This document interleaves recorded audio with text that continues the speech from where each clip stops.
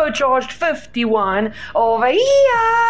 I hope you're having a splendid day wherever you are in the world. Guys, we're back with our self-created 2020 Formula 2 World Championship, driving as Nobuharu Matsushita for MP Motorsport. And as you guys can see on screen, it is the current championship standings. We are leading by a very long margin. And for some other reason, I feel that we are not going to be caught by anyone specific so far, but still, the Formula 2 has got some fantastic racing, and we're definitely going to keep this championship going. So before we do anything, remember to drop a like down below on the video. It's only going to take you a nifty 2 seconds, and let's get into this weekend. We are heading towards the Interlagos circuit in Brazil, Sao Paulo. Well, in Sao Paulo, Brazil. Sorry, I swapped those two. And the F2 cars don't drive here in real life, so this was going to be a very interesting and most definitely a fun experience. You can see this is a little bit of a moment in practice where I hit the wall and also get a puncture, and then I had a little bit of a moment coming out of the final corner. But other than that, practice went swell, and it is now time for one-shot quali. So let's get straight into it.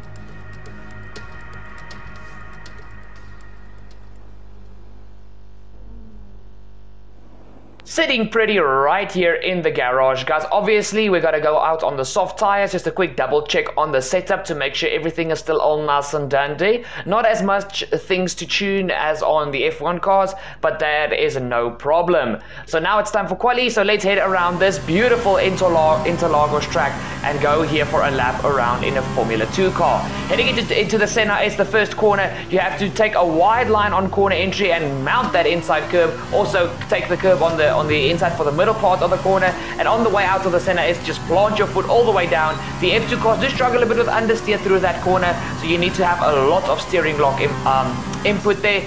Into T4, very, very, very nice line into here. Touch that curb on the inside just slightly and run it out towards the outside curb through that's still T4, going onto that final outside curb. Now heading into this double right-hander as we head in towards the very technical middle sector. Very, very aggressive line through there, but stay away from the outside curb because it's very easy to lose control of the rear end and invalidate your lap. Through the right-hander into this long sweeping left-hander where you need to plant the power as early as possible coming out into the final right-handed hairpin. You can get onto the power very early coming out of this corner as well. Just apply it smoothly. Through this downhill left-hander, which is flat out in an F1 car, not so much in an F2 car, and basically into the final corner, which you have to brake for. Now heading down this flat out section all the way uphill towards the line. You guys can see I am at this stage in P1, but Callum Ilott is in my mirrors. We head towards the line, hug the inside of the track. We come across the line, and it's going to be P. The grid is all set for the race tomorrow, but before we go, let's quickly remind ourselves of our top three, which are Matsushita, Ilott, and Robert Schwartzman. It's time to leave for now, but we'll be back tomorrow when the feature race gets itself underway.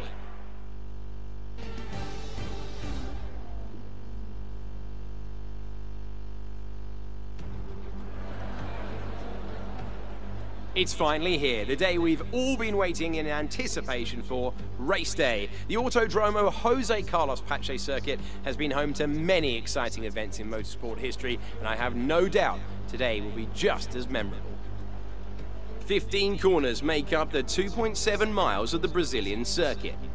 Turn 1 provides an excellent opportunity for overtaking, but also provides the most challenge, requiring pinpoint accuracy, which will no doubt be even harder to pull off in the wet conditions we're experiencing out on the track today. Drivers can expect a similar challenge driving uphill during Sector 3, which has seen some of the sport's most spectacular incidents.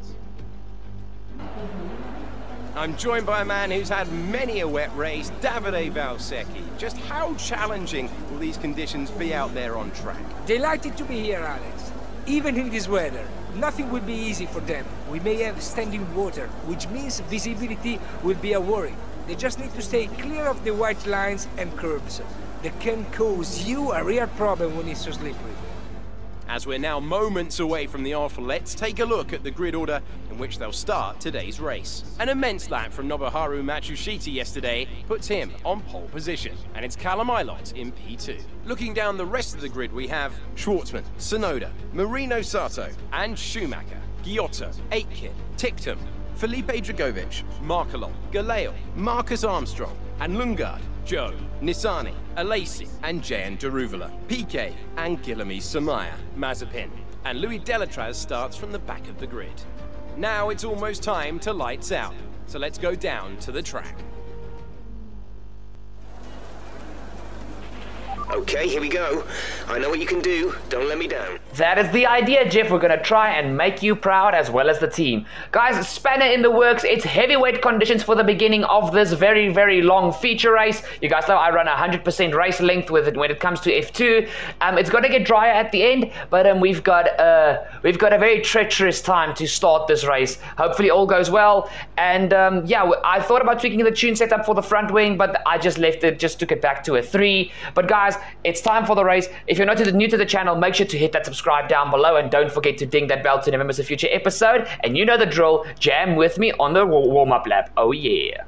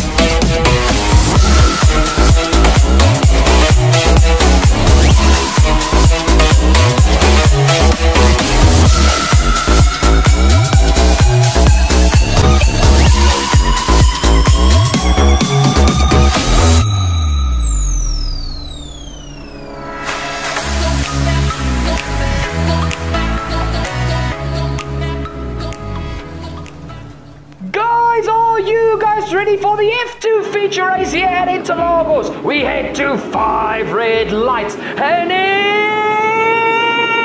it's go, go, go for the F2 feature race here at Interlagos on a very, very treacherous track surface. Into the first corner, you got to see what a pull away from Yuki Tsunoda here. We actually maintained P1 heading into the first corner. I actually didn't have too much rear end slip coming off of the line. It's Callum Ilott and Yuki Tsunoda side by side heading through the third corner and ending the center is side by side still for the Carlin and the Uni Virtuosi driver heading down the back straight. Well, yeah, this is the back straight. Yeah, it is the back straight. You got to see I go a little bit defensive just to make sure that Yuki doesn't try anything. Back to the racing line and Yuki gets up the inside of Callum Ilott, followed directly behind by Robert Schwartzman in the Prema.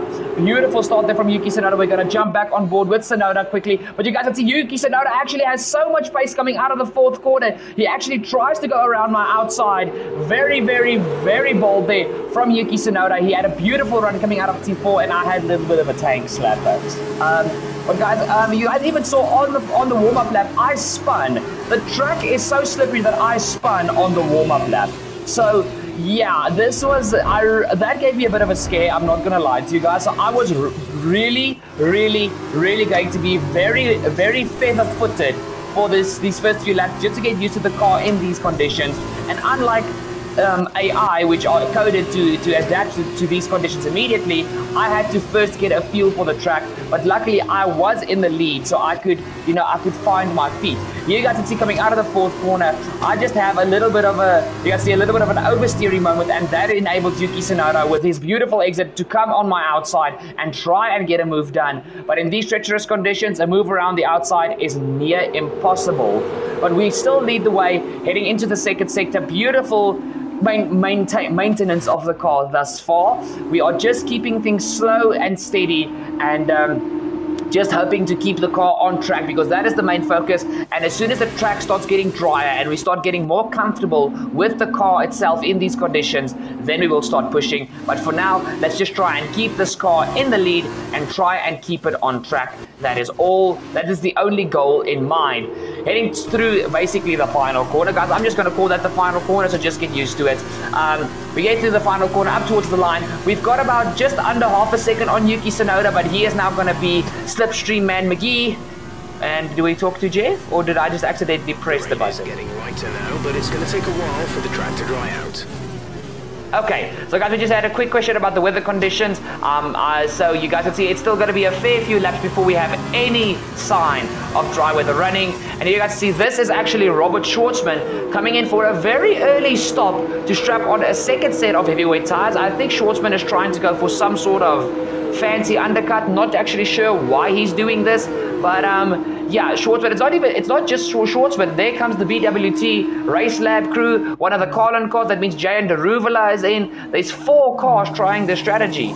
So maybe these guys are going to be a threat at the end of the race. I highly doubt it. I don't think this is a smart choice, but you never know. We'll see what happens come the end of the race. And then you guys see they are just going to come out of the pit lane, and we are going to jump back to our POV as we end lap 4 and start lap 5. Great work. That's a new fastest lap of the race. And as you guys just heard from Jeff, we just set a new fastest lap. And slowly but surely, I'm getting acclimatized towards the conditions out on track. But you guys can see there, the car still wants to step out on me. It's still very, very treacherous. But we've at least pulled a bigger than 1 second gap on Yuki Tsunoda. So we are reasonably comfortable. And we go again and set a purple first sector. So you guys can see, I think we're going to run on board for this entire lap, actually. So let's enjoy this on this very, very treacherous Interlagos circuit. You can see I go off the line just to make sure that the tire's still wet. That the tires are still wet. Because eventually, you guys can already see, we are starting to drive a dry line onto the track. So these wet tires, they keep their temperature better, and also they don't wear as much if you just make them wet now and again going off the race line. The gap to the car behind is 1.5 seconds. They're on old wets. Their tires are 9 laps old. We think they've got one more stop. The time last lap was a 1 minute 29.3. So you guys can see I am extending the gap towards Yuki Tsunoda. We are now, that was a lap 10 into the race. We now jump onto lap 14. And you guys can see now that the track is starting to dry out, Tsunoda is actually starting to pick up the pace again. So he's starting to catch me back up again. You guys can see on the bottom right, the tires are really starting to feel the wear. Heading on towards lap 16, you guys can see here we are once again purple in the first sector. So I realized Yuki is starting to push. So I need to start actually giving an answer towards him, because it doesn't help. He keeps pushing and I'm just, holding back, and he's just onto my rear end again. Because you guys can see that it's not raining as hard as it was at the beginning of the race anymore. And the clouds are starting to dissipate. They are starting to go away. So we need to really start being very... what's the word I'm looking for? I almost spoke in Afrikaans, but now we really need to be on point with how the track conditions change, because it's now starting to go into that point of the race where the track is going to start drying out quicker every single lap. So yeah, you guys see that I actually swapped onto the soft tires because I thought the track was still going to stay wet for at least until lap 25.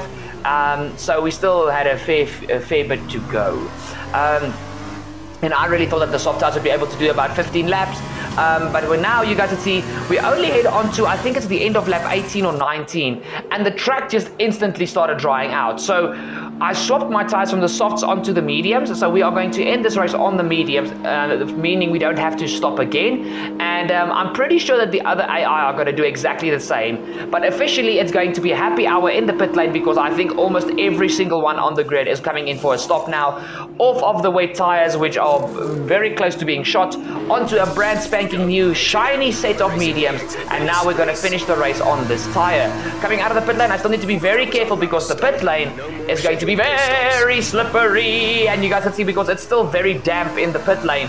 So I really need to be steady with my footing on the way out of the pit lane on the inside. And now we get back onto the track, and Marcus Armstrong has actually stayed out on the wet tires. He still feels it's still damp enough to make the wet tire the quicker one. But guys, I could immediately feel a difference in grip. So it was definitely the right choice to go onto the mediums. You can see the gap towards Tsunoda is less than a second. He is keeping me very honest throughout that first stint on the wet.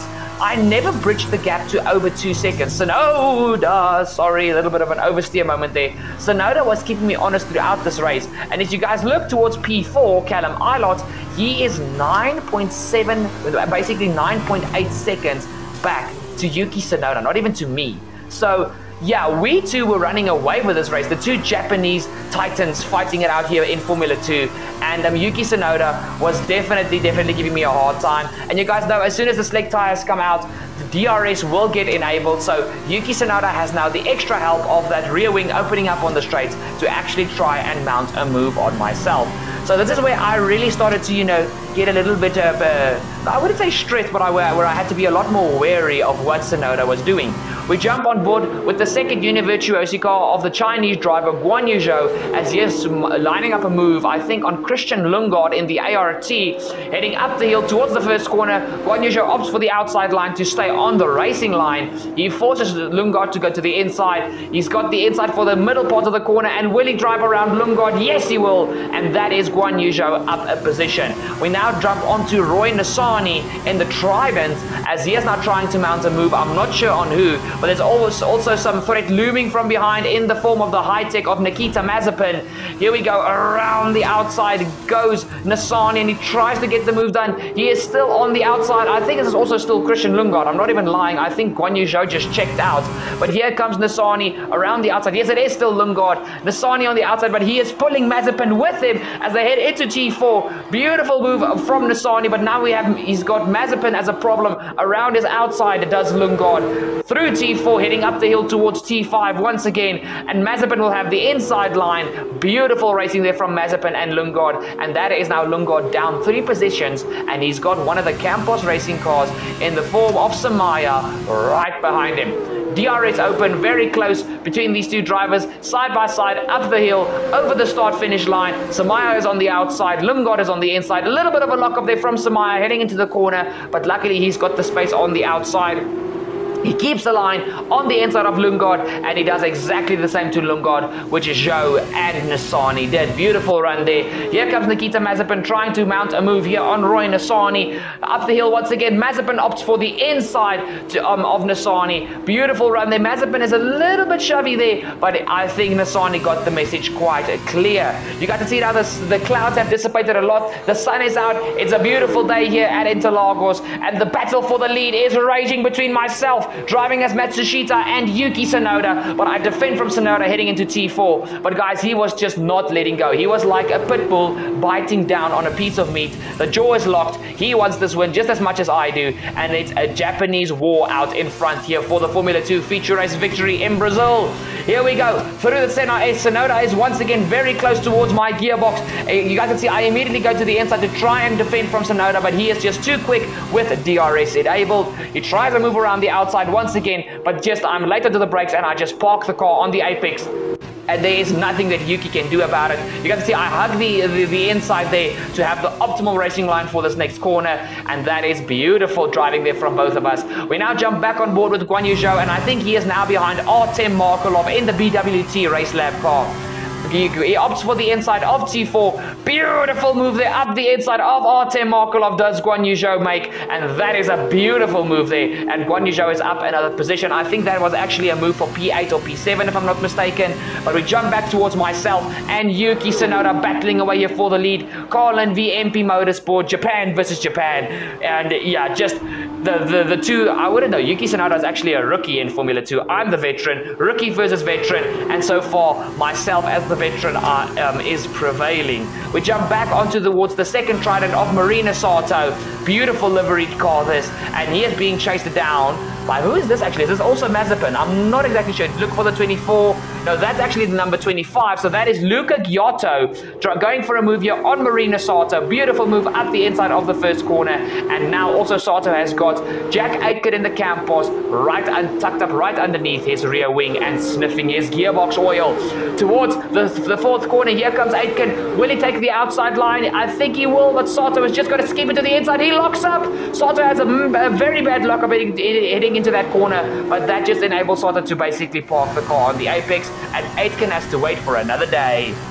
We now jump back on board with myself, guys, as we start the final lap of the 2020 Formula 2 Self-Created Championship here. You got to see I'm still leading the way from Tsunoda, but he is still right there in P3. You've got Ilott, P4, Schumacher, and you've got all these other drivers fighting for positions here, because remember the sprint race, the top 8 will be reversed, and this is the battle for positions for that race. Here we go, there we go. It's Ilott, Schumacher, Mazepin, and then you've got Samaya and Nassani scrapping away heavily here. Samaya is right around the outside, and Samaya is at his home Grand Prix, well, his home F2 weekend, because he is a Brazilian, heading towards T4. Samaya v Nassani, very close quarters here between these drivers, but Samaya. But Nassani just squeezes out Samaya towards the outside, but Samaya keeps his nose in there. He's going to have the inside heading up the hill. Will he put his nose in there? Yes, he will. Side by side for the Campos and the Trident, heading through this double right-hand into another right-hand. A beautiful move there from Samaya, and I'm sure the home crowd would be cheering very much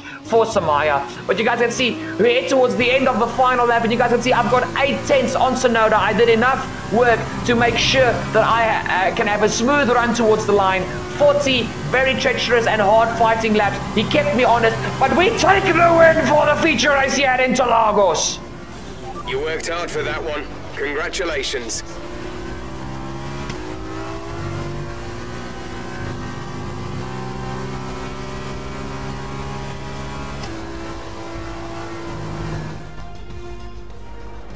It wasn't always plain sailing today, but a very important win nonetheless. Davide, what do you think made the difference here? It was down to one thing: consistent pace over everyone else out there on the track. We could spend a great deal of time talking about race and chariot strategy, what has occurred on the track, but at the end of the day, the difference here was down to simply being faster on track than everyone else. Amazing skill on show. And look at that, they're making their way out onto the podium now. Great race from the MP Motorsport team, and I'm very happy to see them up there on the top step of the podium.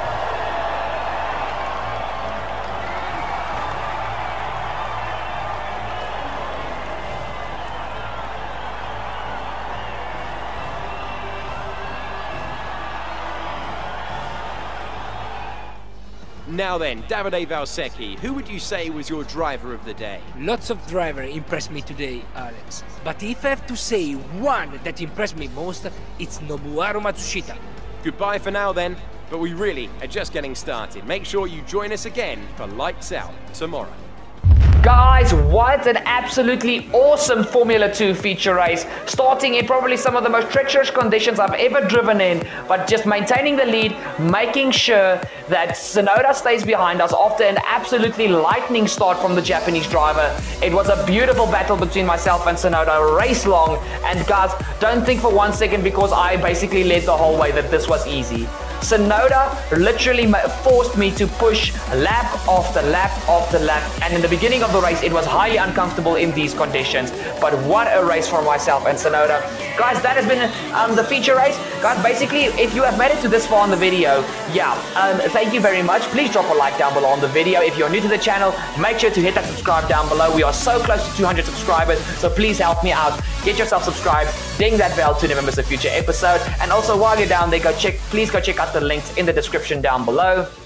And also, guys, remember, the sprint race will be posting first thing tomorrow. So not long after you've enjoyed this very, very, very stressful and action-packed sprint feature race, the sprint race will be up first thing tomorrow. So, guys, thank you so much for watching. Thank you so much for staying till the end. And, guys, also just a quick mention, when you go down into the to the links in the description down below, make sure to go check out my South African clan, Falcon Gaming, and please show some love and support over there. And also, guys, thank you so much for all the support with my world record record video, which was the video literally in front of this one. I highly appreciate you guys' support. I love you guys, and I'll see you guys for the sprint race tomorrow. Cheers!